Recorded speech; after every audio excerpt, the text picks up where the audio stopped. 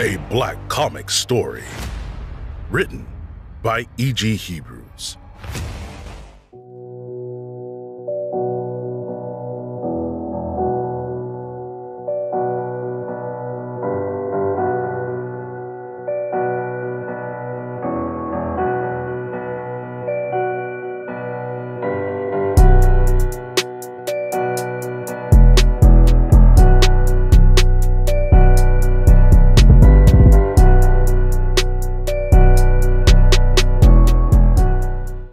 Linda the Cowgirl and Wild Wild West.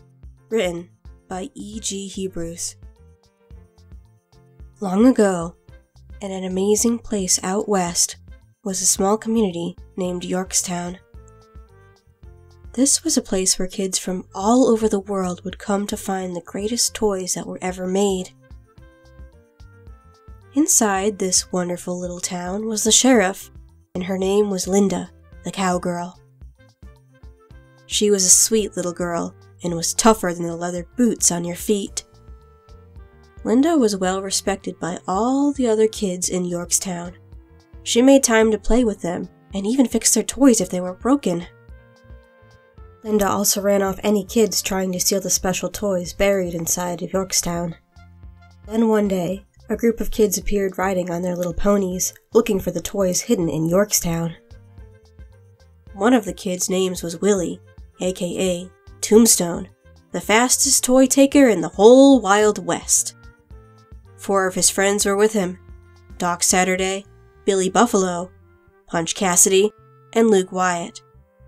Now, they were the meanest kids of them all, and they wanted the toys of Yorkstown all to themselves. Riding down the road on their little ponies, all the kids living in Yorkstown watched as the bandits passed by them. They stopped at a local milk shop to get a drink, and they waited at the countertop for the service. "What does a kid have to do to get a drink around here?" A kid comes from the back named Tiny, but he is the size of an adult.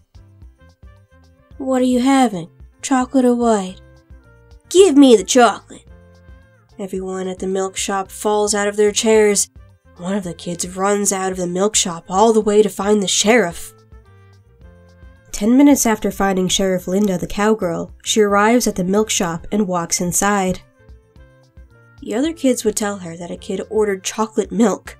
She looked at the kids and then said, "I know." Then she slowly walked toward the countertop.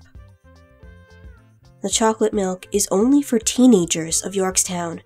Now I have to take you in for a timeout." Then, Punch Cassidy gets up from drinking his milk and leaves a piece of candy for the tip. "Who's going to put me in timeout?"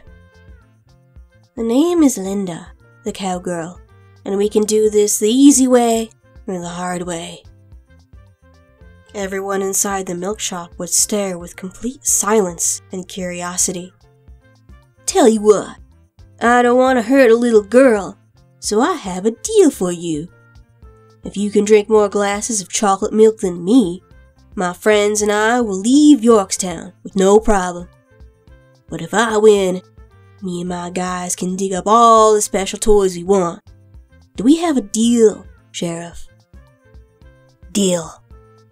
The children in Yorkstown all gather at the milk shop to watch Linda go face to face with Punch Cassidy.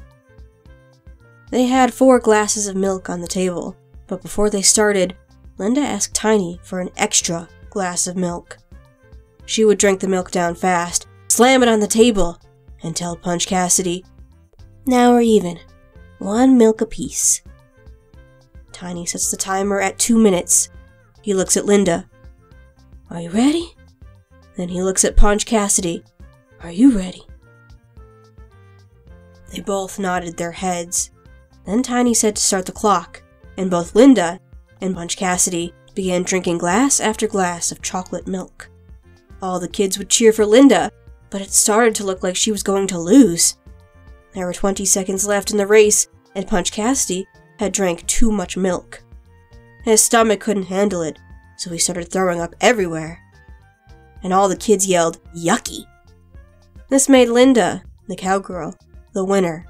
and she was able to protect the toys of Yorkstown from Punch Cassidy and his very bad friends. The end.